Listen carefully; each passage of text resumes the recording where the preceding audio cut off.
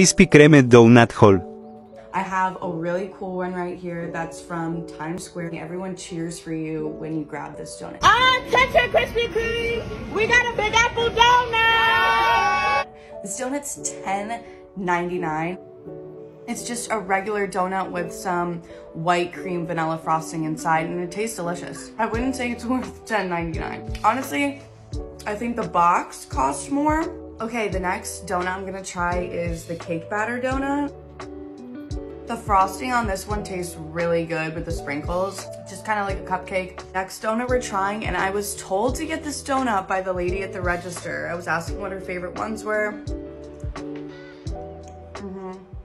The first one we're gonna be trying is Cinnamon Toast Crunch on top with a drizzle of dulce de leche over this milk glazed donut.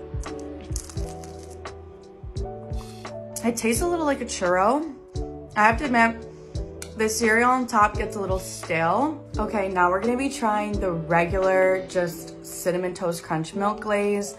I'm gonna see if I like these better than regular glaze, but that will be really, really hard to beat for me. It honestly just tastes like regular glaze for me. I'm ready to try the donut that I've been like most wanting to try, which is like the milk glaze with Cinnamon Toast Crunch on top and then cream cheese frosting.